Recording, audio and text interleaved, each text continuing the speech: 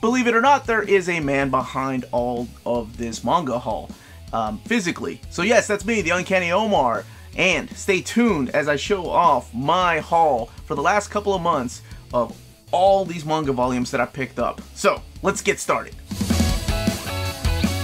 Welcome back, everybody. Before getting started, don't forget to hit that like button and subscribe if you haven't subscribed yet.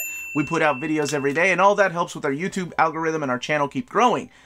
So I was suggested by a lot of you mentees to separate my manga haul from my graphic novel haul. So I'll still be doing my graphic novel haul every month.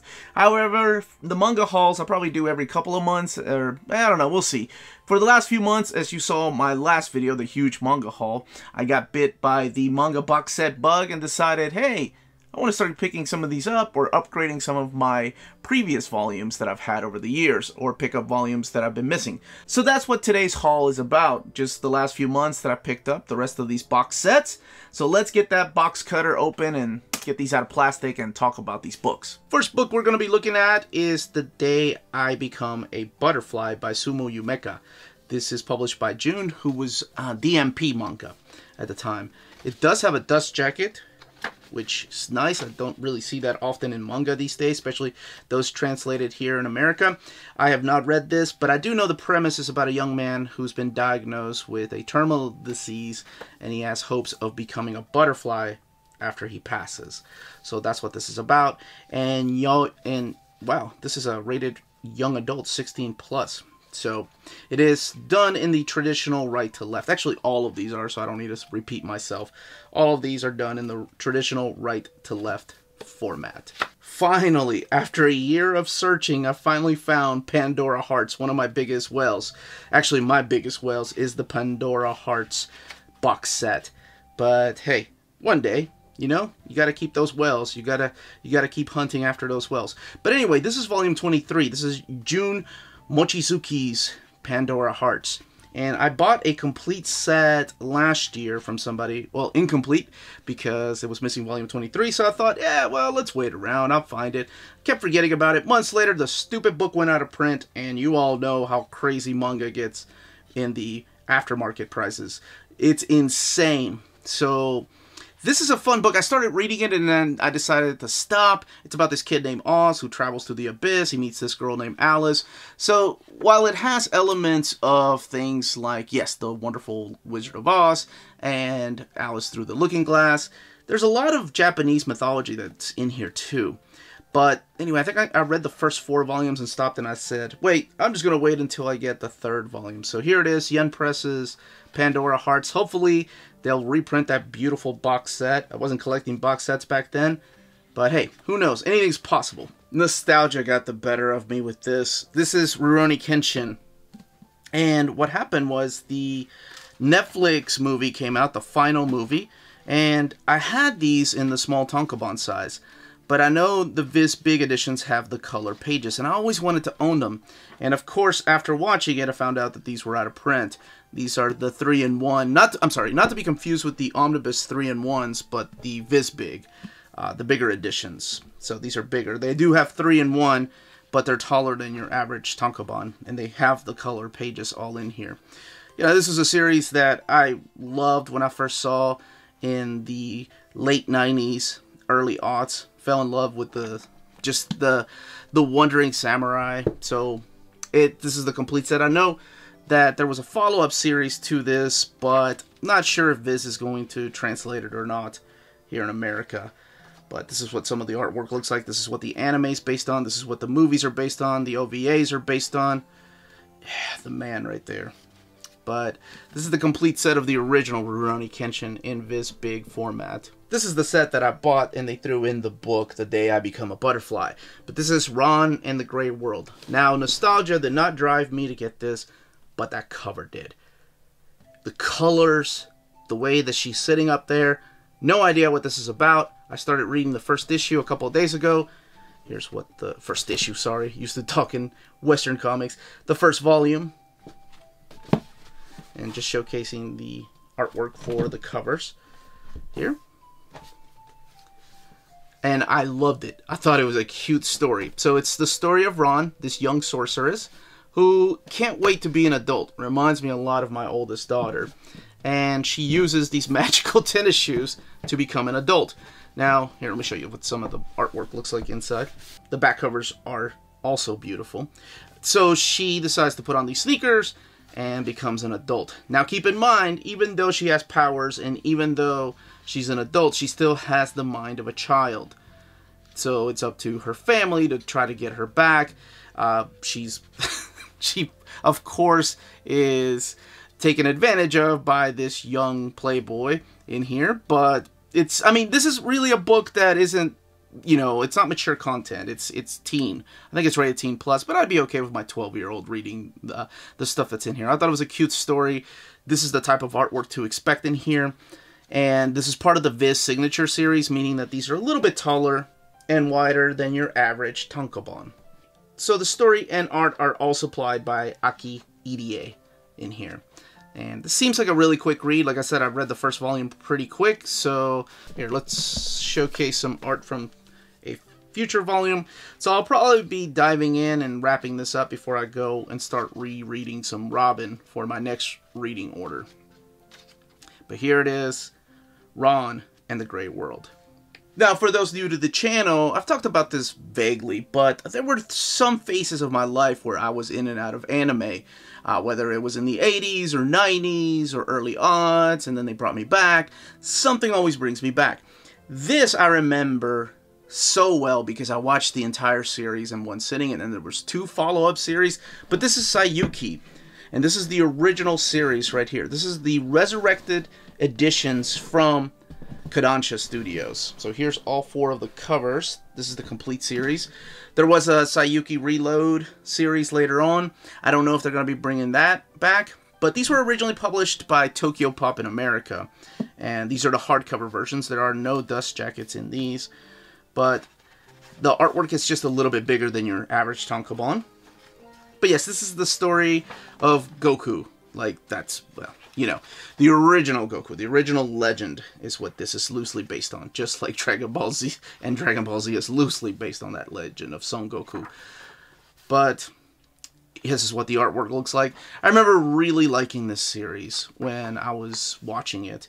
And, you know, only 4 volumes, even though they are 3-in-1s, I think, or 2.5-in-1s is the way that it looks like. Yeah, so it's bigger than an average volume. But just showcasing some of the artwork that you'll be finding in here. Each one of the covers features a different character from the story. And like I said, these are hardcover. I think the retail of these were $22.99. So they weren't too bad. They're like the, this one's a lot thicker. This is like a 4-in-1 book. But just showcasing some of the artwork in this last volume here. Make sure there's no spoilers.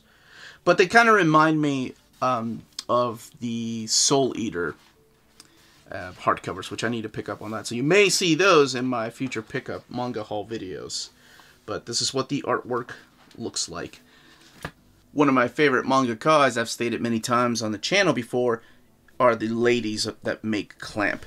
And one of my favorite series that I've fallen in love with time and time again, because of the anime, because of the catchy intro song, is Magic Knight Rayearth. So this is the 2nd box set. I can't believe I forgot about it. I had the first box set. I did an unboxing of it. Let's get these out. Oh my gosh, has it been 2 years, maybe? Since the first one came out. So this comes with 3 books.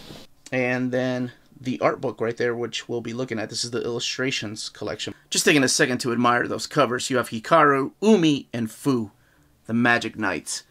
This is one of the earliest isekais, where these young ladies go to another dimension to go and save it, and it's got a spin. I love the spin to that story. So this is the follow-up. This is where they did end up coming back to Earth, but something calls them back to the land. That, oh man, I love the outfits. I love the ridiculous tall male characters that are in here. How long their necks are ridiculous. Like, look at the size comparison between this guy and Hikaru. But this is the type of artwork. It is early Clamp. It's when they used to do their eyes much like this. You know, and you can always tell it was a Clamp comic. Look at Fu looking all cute. But Yeah, this is Magic Knight Ray Earth 2.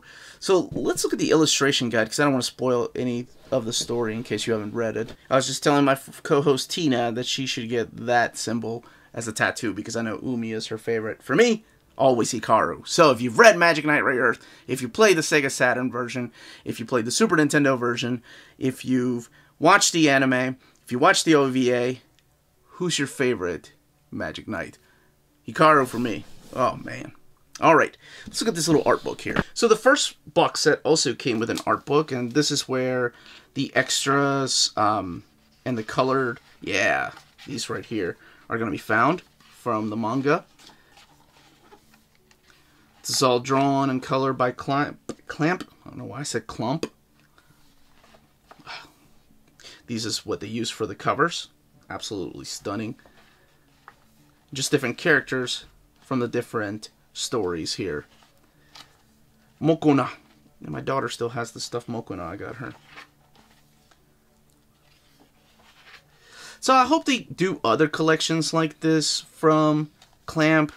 Would love a hardcover set of X. And I realize X is not finished, but it's my favorite story that they did. Tsubasa is awesome. Big fan of Tsubasa. Holic. You know, they've been around for a long time. So there's a little fold-out poster here. Now, the very first 3 big box sets we're going to be looking at is the Bleach collection. This is everything. Both box set 2 and 3 are vertical, whereas box set 1 is horizontal. Not sure if that was on purpose or not, to better stack these. I don't know. But this is everything. This is volumes 1 through 74. Let's go ahead and get these open. So this collects volumes 1 through 21. Here we have the main cast right there. And some more character arts right on top. We have Ichigo and Chad and Orihime, Rukia, as well as some of the generals there. Actually, let's show the sides, because I didn't get to show the sides here. Some more artwork. And then this bleeds into the bottom a little bit. That's pretty cool. And just to tell you ahead of time that the box set, as of right now, is out of print, but it will be back into print. I did talk to Viz. They're having a hard time keeping books in stock. So this is the way it opens up. It has Velcro up here. Nice little handle. And then where it all began with Volume 1, Ichigo. Man, this brings back memories of going to my buddy Rob64's house, and Melanie and I watching this with him and his wife, and just falling in love with the story, falling in love with Rukia, and following Ichigo's adventures, like what happened to his mom, all these little secrets. And this is Tai Kubo's masterpiece. However, I mean, to put my 2 cents in here, here's a little booklet. Well, actually, let's look at the other box sets here in a second. This is the exclusive little booklet that comes in this box set. So if you own these individually, there's nothing extra. There's nothing added except for this and a little poster that they added. It's a little 2-sided poster, but this is it. Moving on to the second box set. So here you have Ichigo. Here you have some more of the characters. I don't think they have many spoilers, if any. Kenpachi. He was always my dude. No, my brother Manuel, he always loved Renji there. He named his dog after Renji. And there's Rukia. See, there's a lot of fond memories of Bleach. Nothing at the bottom besides the price. Retail of this one is $214.99. So this one opens from the side. Again, we have Velcro. And there we go. Collecting volumes 22 to 48, where they changed the color. So let's just look at some of the little artwork here from 48. Who the heck is that? Well, you could find out by reading it. Now, what I was going to say is that, sadly, Bleach doesn't have that great of an ending, at least to me. I'm not going to spoil what happens or anything. And I don't mean the story. Well, maybe I do a little bit. Let's look at this little extra booklet. This is the pilot chapter. Okay, this is the story that came out before he published Bleach. So he did, what was the other manga he did? He did a little 4-volume tankobon called Zombie Powder. So what I was going to say is that I meant it didn't have a happy ending for the creator, Tai Kubo, because he was just burnt out on doing Bleach. He wanted to end it long before the editors forced him to keep making Bleach. Let's look at the last box set and talk a little bit about that story. Here's the third box set with this image of Ichigo, just a complete badass. There we have some of the captains. And over here, who are these people? Well, oh, that's an awesome picture. There we go. That one does have a little bit of a spoiler, but not if you don't know what you're looking for. And then the bottom is just a blank black bottom. This one retails for $1.99. Interesting that box set 2 is the most expensive. All right, let's get this open. So here we have volumes 49 to 74 with an image of Ichigo here on the left. Let's look at one of these volumes. So yeah, by now it's changed to red.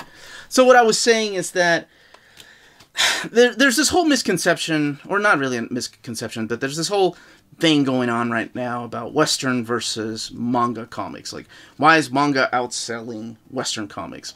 And I've heard it brought up a lot on my live streams on Saturdays, and honestly, that's always been the case, though. I've always thought manga outsold American comics in America. Not worldwide, but yeah, actually, no, worldwide, too. Because I know they outsell them in Japan. But why is that? Why is the case of that? And there's a lot of factors that go into it. But one of the things that I don't bring up, that I didn't bring up, that I should bring up more often, is also the treatment of the mangaka, their creators. Let's make sure there's no spoilers. No, there's not spoilers on this one. By now, if you haven't read it or anything, you don't even know who these characters are because they look so different. Because the creators, you know, they're forced into these working conditions where they have to pump out so many chapters every week. I looked at Rumiko Takahashi's schedule. Like, the amount of sleep that poor woman gets. She's one of my favorite mangaka. And it's crazy. So there's such a demand, and high demand, from just the manga fans, the otakus, just fans all over the world for these books. And I'll always think of Miura this way, because honestly, Miura's death opened my eyes to the treatment of the mangaka by their editors, by their fans, because we have such a high demand. We need the next volume. So by volume, I think, here we go, like 58, 59, you'll see a change in Tai Kubo's artwork. But that's a whole different story. I just wanted to showcase the box set. Sorry, I'm getting a little preachy. Let's keep going. The one box set I bought completely blind. No idea what this is about. My friend, my co-host, my wonderful TikTok Tina told me to get this box set. It's about a young man, that's all she told me, that enrolls himself. The young man's not even on the, there he is, I guess, this guy right here, that enrolls into a school of not just vampires, but werewolves and other creatures. So when you open it up like this is all vertical.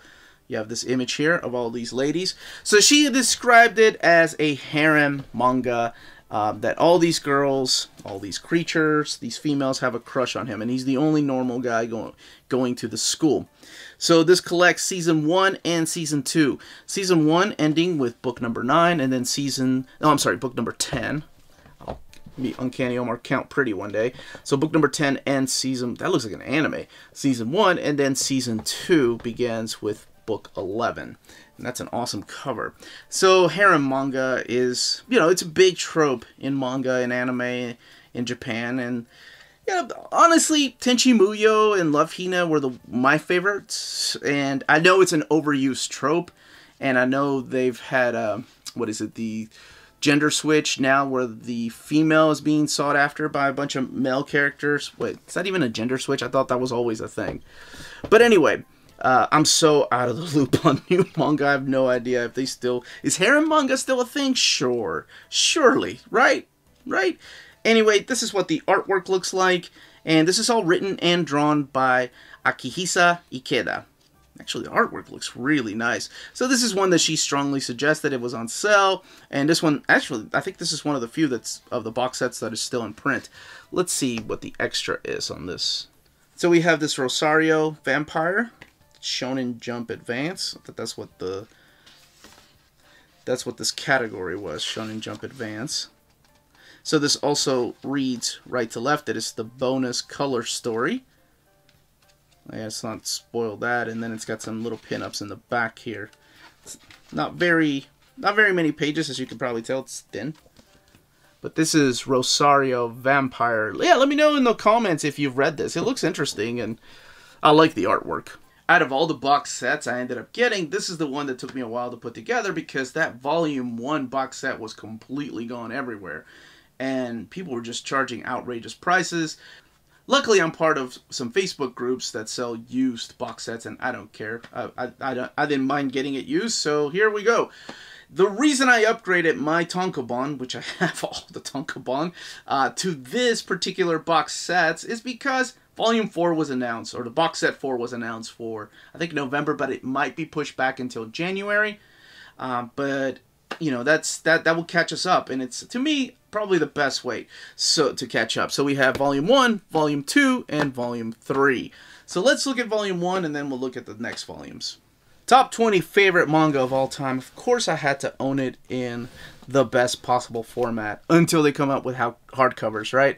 And if they do, am I stupid enough to freaking rebuy these if they have color pages? You're damn right I am. So here we have Volume 1 of the box set. Here's what the bottom looks like. This is the Baroque works. So known as the Baroque works, the beginning of One Piece. So down there is a little booklet. Do love looking at these extra booklets. This is the only thing that's extra that's included in this box set that was not anywhere else. So this is the same stuff that you would get if you bought them individually. There's nothing new about these these tankobon volumes. And this is the only thing that's new. This is called the Romance Dawn. So this is an extra story of the Straw Hats. So I wonder what time... Oh, this is a flashback with Shanks and Luffy. Okay. Yeah. Big fan of One Piece. I know Wonder Maddie's a huge fan of One Piece, but... Man, this brings back memories because this was the one title that I was hooked on when Viz decided to bring over their Shonen Jump monthly magazine. Look at Nami right there, Zoro. Zoro's my favorite. Yeah, Zoro's the man. Dude that fights with 3 swords, 1 in his mouth. Come on. And, man, Oda does so much world building, it's insane. It's not fair to other... Here, let's keep going. I take it back. There is a little poster in the back, so that's 2 little things that are extra with this box set that you don't get if you buy them individually. Okay, 3 if you include the box. Alright, let's look at the second box set. So here we have The Water 7 and Skypiea.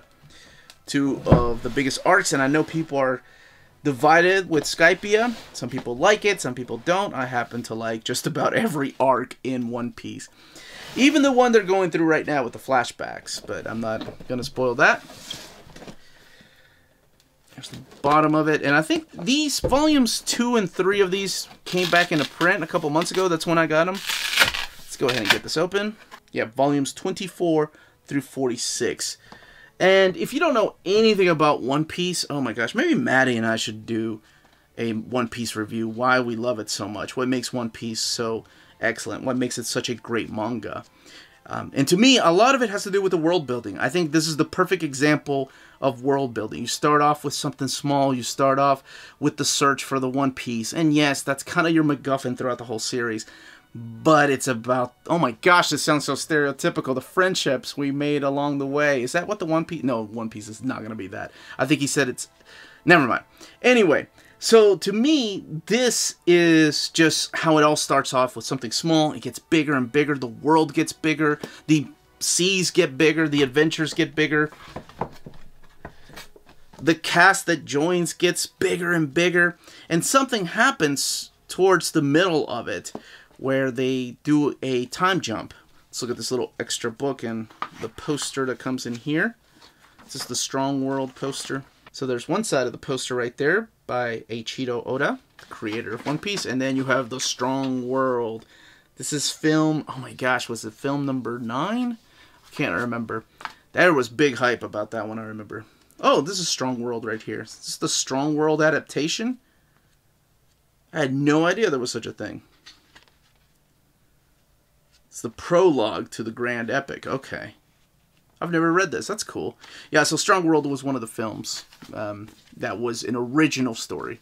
So here we have box set 3 until box set 4 comes out later this year. Awesome picture of Luffy in the straw hat. So you see his cast growing and growing. You see Sanji. You see Nico Robin. You see Brooks over there. And here's what it looks like. You have the Impel Down arc, which leads into the Paramount War. I love this arc. This is like the Prison Break arc. And remember when I said there was a time jump? That all kicks off with this right here, Volume 61, New World. So this is a couple of years after something huge happens in the life of the Straw Hats. And damn, it's so good. This is a book I look forward to reading every time it comes in. I was about a year behind, so I was about 4 to 5 volumes behind. That's how much he puts out. And here's the poster that it comes with. So what I was saying is that this brings back memories. This is one of the reasons I used to get the monthly Shonen Jump, because of the One Piece segments. And then they started coming out with the tankobons. And so all that's in this one is a box set. And yeah, I decided to go the tankobon route. But at one time, we did have Shonen Jump in America, and it was selling really well. So I don't know if they'll ever bring it back or not. I know it's huge in Japan. It comes out every week, I think. Different versions of Shonen Jump and other anthology magazines. But at least we did get this, and it got huge. People talk about this all the time. Like, people I wasn't expecting to fall in love with One Piece fell in love with One Piece. I think it's great. But that, as they say, is that. Now, if you're interested in purchasing any of these books, don't forget to check out our sponsor. This episode is sponsored by cheapgraphicnovels.com, your online home for brand new graphic novels and collected editions up to 50% off cover price. They pride themselves on packaging your books so they arrive safely and in excellent condition, as well as prompt and helpful service. Check out the bargain deals for up to 90% off cover price. CGN is excited to announce that they are now taking pre-orders. They're making it easier for you to ensure that you don't miss out on the hottest releases. CGN is currently running a special promotion for your minties. If you're a first-time customer, let them know that you were referred by Near Mint Condition at the checkout, and you'll receive a credit for free shipping on your next order. This promotion is valid for U.S. customers only. Cheap Graphic Novels, your source for the hottest books with the kind of deep discount and quality shipping and customer service that will keep you coming back for more. And that's it. That was my huge manga haul. I haven't forgotten, I will be doing a tour of my manga here in the next few months. So subscribe to the channel and stay tuned. Turn on those notifications to let you know when our videos are going live. And like I said, I'll be doing more manga haul videos later on. And stay tuned for my graphic novel haul for the month of July. I can't even remember what month we're on.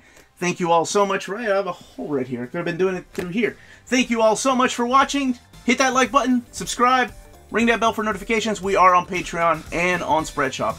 Amazing ways to support the channel if you can do so. And more importantly, all of you, stay healthy, stay safe. Much love.